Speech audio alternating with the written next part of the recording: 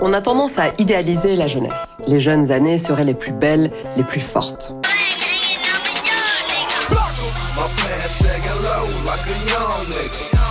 Quand on rencontre une vingtenaire, on a envie de lui dire « profite ». Mais quand on lui dit « profite », est-ce qu'on n'est pas en train d'impliquer qu'après, ça se dégrade? Que la vie adulte est synonyme de sérieux, de désillusion et d'ennui?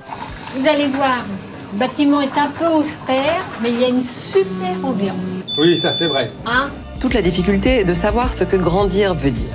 Neiman est une philosophe américaine, spécialiste des Lumières et autrice de Grandir, éloge de l'âge adulte à une époque qui nous infantilise. Elle dénonce entre autres l'injonction contradictoire à rester jeune et à être réaliste. Pourquoi idéalise-t-on la jeunesse? Devenir adulte implique-t-il forcément de renoncer à ses idéaux? Peut-on grandir sans se trahir?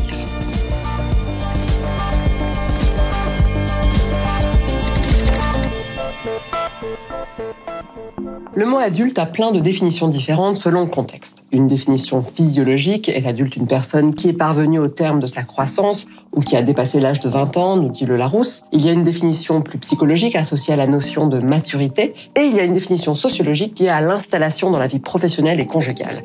Et toutes ces définitions ne se superposent pas toujours dans la vie des gens. Pour son livre sur le sujet, Neiman est partie de sa propre expérience. My first question is, how did you come about writing about growing up? I was about to turn 60, or I was close, I don't know, I was 58 or 59. And instead of feeling the sense of dread that you're supposed to feel, I was actually feeling quite happy with my life and where I was. And I was also, that was reinforced in certain ways by the fact that all of my children were in their 20s.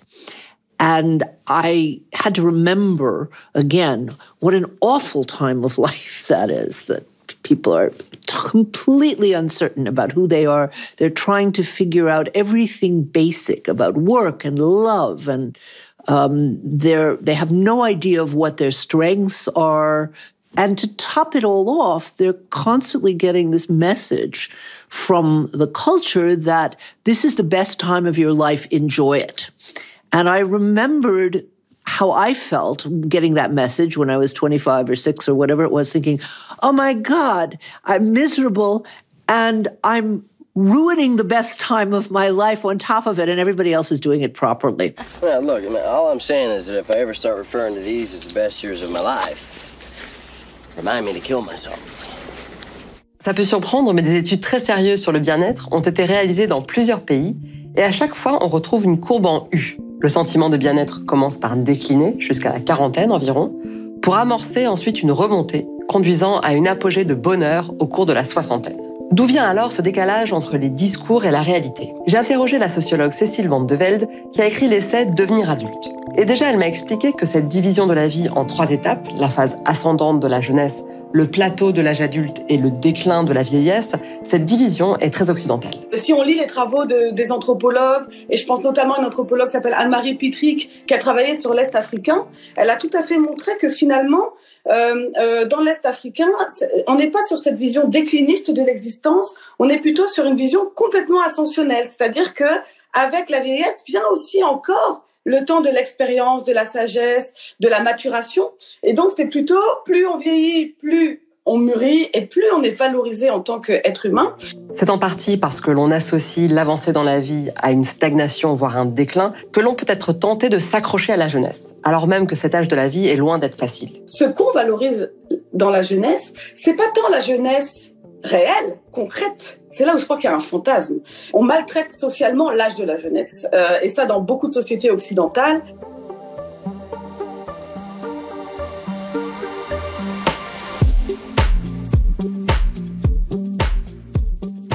Ce qu'on idéalise, c'est le mouvement, c'est l'activité. C'est cette idée qu'on est de moins en moins dans des vies héritées, et de plus en plus dans des vies à construire. Et cette idée s'est accentuée avec l'accès justement à l'enseignement supérieur, l'idée qu'on choisit son chemin de vie, l'idée d'un projet qui peuvent donner un sentiment de liberté, mais qui sont aussi très anxiogènes potentiellement sur l'individu. Plus cette norme est présente, elle est aussi accentuée par des formes néolibérales de management qui invitent à se reconstruire, à se renouveler, à se reformer. Et je crois que plus cette norme d'une vie mobile avance, plus on a peur de devenir stable, on a peur de s'enfermer dans ce qui serait justement l'arrêt.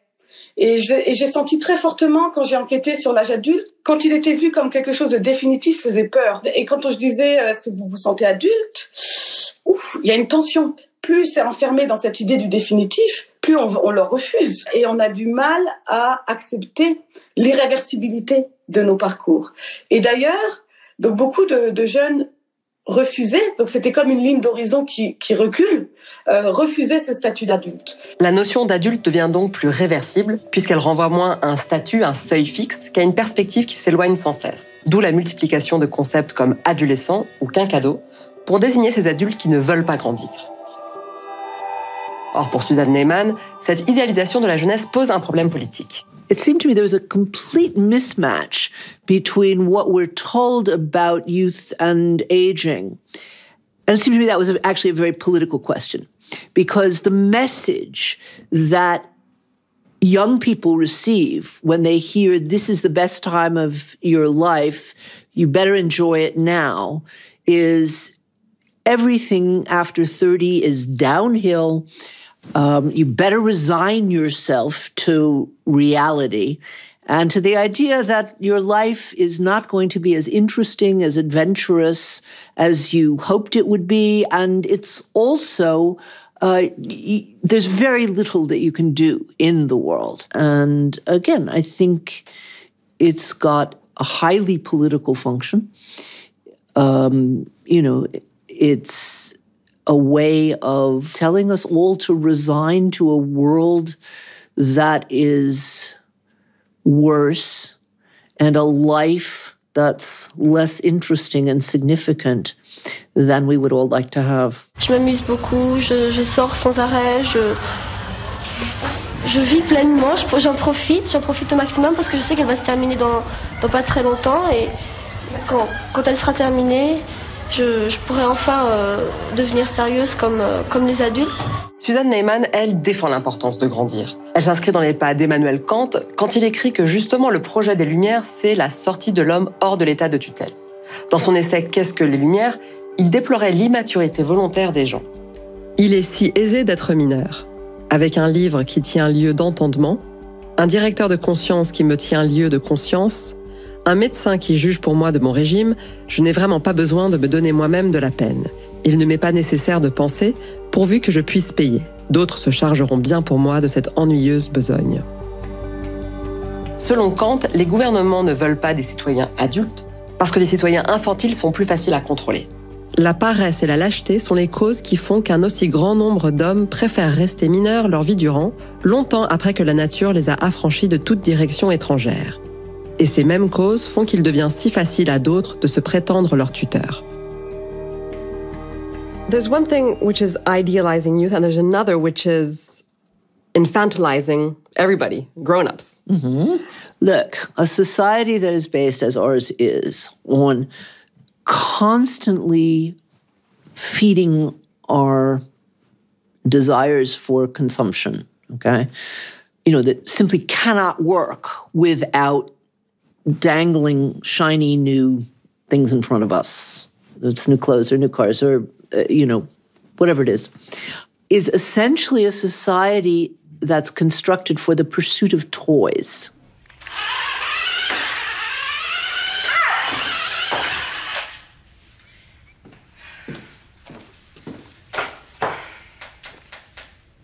What? Whose car is that out front? Mine. 1970 Pontiac Firebird, the car I've always wanted, and now I have it. I rule.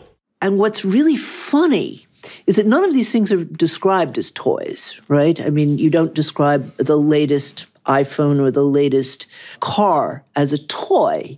It's described as a crucial instrument of adulthood, and the things that are described as childish, like actually wanting to change the world and change that part of the world, which we know is responsible for the fact that the earth is alternately burning and drowning. The wish to change that in any large way is portrayed as a childish, idealistic, unrealistic fantasy. Changer le monde, vous êtes bien sympathique, mais faudrait déjà vous lever le matin. Je sais pas si vous êtes au courant, mais le monde, il vous attend pas. Parce que là, vous êtes en vacances, très bien. Mais l'année prochaine, vous avez pensé à ça l'année prochaine? C'est pas comme ça que ça se passe. C'est le vrai monde dehors. Et le vrai monde, il va chez le coiffeur. Déjà. Alors, la guitare, les troubadours, tout ça, c'est fini. Non merci, j'ai les miennes. Il y a donc une sorte d'inversion. Contester l'ordre établi au nom d'idéaux, ce serait infantile, alors qu'accumuler des gadgets hors de prix, ce serait adulte. There have always been wars. There have always been rich and poor. Anybody who's not a socialist at 20 has no heart, and anybody who's still a socialist at 40 has no head. That's right. Yeah, it's completely wrong, but it's the kind of thing that gets rather thoughtlessly and cynically repeated and passed along. To suggest that letting go of ideals is a part of growing up. Be realistic. Be realistic can be translated as decrease your expectations. Suzanne Neiman insiste au contraire sur le fait que grandir, mûrir, ça n'implique pas de renoncer à ses idéaux. Et c'est encore en s'appuyant sur Kant qu'elle définit la maturité par la capacité à naviguer dans l'écart qui existe entre le monde tel qu'il est et le monde tel qu'il devrait être. He says the fundamental metaphysical distinction in the world is the distinction between the is and the ought. And I think the most important question in philosophy is the problem of evil. It is the split between the way we experience how the world is and the way reason shows us it ought to be different, okay? And so what Kant did in a fairly complicated metaphysical move in the Critique of Pure Reason was to secure both of those realms. Dans son livre, Suzanne Neiman propose une lecture kantienne de ce que signifie le fait de grandir, justement dans le rapport qu'on entretient avec ce problème du fossé entre le monde tel qu'il est et le monde tel qu'il devrait être. Quand on est tout petit, on ne sait même pas que le monde pourrait être différent. On l'accepte comme le seul et le meilleur possible. So if we start with childhood, you say that Kant says that kids have a dogmatic faith in truth. Children have no choice but to take the reality they're given as given. They don't know any other yet. Childhood, however long it lasts, really is dogmatic. You really do assume that the way the world is the way that it ought to be, even if it's not. You know, if you grow up in the middle of a war, you just assume that's the way the world is. So you get to the point where you actually see it could be different, right? And then, of course, you get to adolescence, and the first time that you realize that, no, actually, the world is not the way it should be. Ça vous est bien égal de savoir si je suis heureuse ou malheureuse. Mais qu'est-ce qu'elle a? 13 ans. The first time you see unfairness, and it's, I think children realize unfairness very early, actually. But as the author of Peter Pan said, Peter Pan always forgot his first unfairness, which is why he remained an eternal child.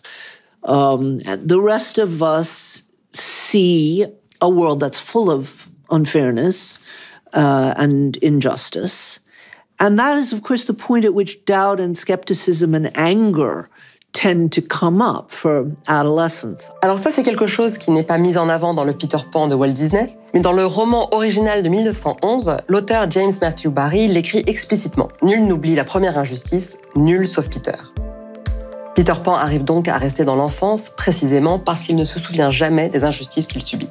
Et donc après l'innocence et l'optimisme de l'enfance, où on considère ce qu'on nous enseigne comme relevant de la vérité absolue, vient la désillusion de l'adolescence, où on comprend que les parents ou les profs ne savent pas ou ne disent pas tout. C'est la posture de cynisme qu'incarne par exemple le jeune Thrasymachus, qui est l'interlocuteur principal de Socrate dans le premier livre de la République de Platon. Thrasymachus is the paradigm of the postmodern teenager. He is an example of the kind of rage and disappointment that comes up in every single generation. Thrasymachus has seen an instance of injustice. So he concludes from this case of injustice, of people in power exploiting people with less power and telling them it's for their own good. Now, we've all seen that, okay? It's true that it happens. But what Thrasymachus concludes, as do many others who followed in his steps, is this means there is no such thing as acting for moral reasons or for reasons of justice. Every attempt to, talk about acting for the public good is simply a way of trying to hypnotize people and pursue your own interests of power. Dans la mise en scène qu'en fait Platon, Thrasymachus dit à Socrate « Je soutiens, moi, que le juste n'est rien d'autre que l'intérêt du plus fort. » Autrement dit, la justice, le droit, ne serait qu'une fiction inventée par les forts au pouvoir pour maintenir les faibles sous leur joug. The system's failed us. The system sucks. Pour Suzanne Neiman, l'indignation, la rage et la colère sont indispensables, mais ce n'est qu'une étape. La maturité de l'âge adulte, c'est le fait de dépasser à la fois la confiance dogmatique de l'enfance et la méfiance systématique de l'adolescence, ce qui suppose d'avoir le courage de penser par soi-même. My belief is what being a grown-up is, and none of us ever managed to do this entirely, it's a process, is that you have one eye on the way the world is and one eye on the way the world ought to be. And my view is that being a grown-up, and indeed, well, let's just say being a grown-up, being a decent human being, is working in whatever area of the world we find ourselves to lessen the gap between is and ought just a bit. Finding a balance, we should think of it as looking like a seesaw that's never stable. It's a perpetually unstable situation, and it's hard, okay? It's much, much easier either to become a dogmatic idealist and throw your life in service of, QAnon or some crazy fundamentalist movement where people claim to be able to tell you exactly what the truth is and exactly how you should live your life in relation to it. That's one direction that people can go. And the other direction that you can go in is being the skeptic about everything and saying, ideas, ought. Those are all very childish things, and I'm not going to have anything to do with them anymore. Life sucks, then you die. Better to not believe in anything than to be disappointed, okay? So both of those are fairly stable situations.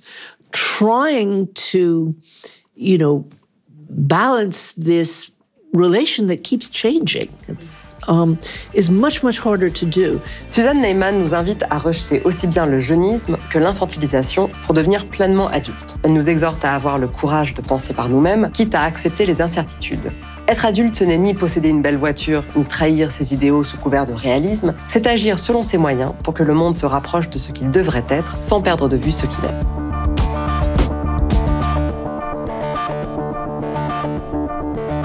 Pour aller plus loin, mes sources sont en description et pour garder les idées larges, il y a d'autres épisodes. À bientôt!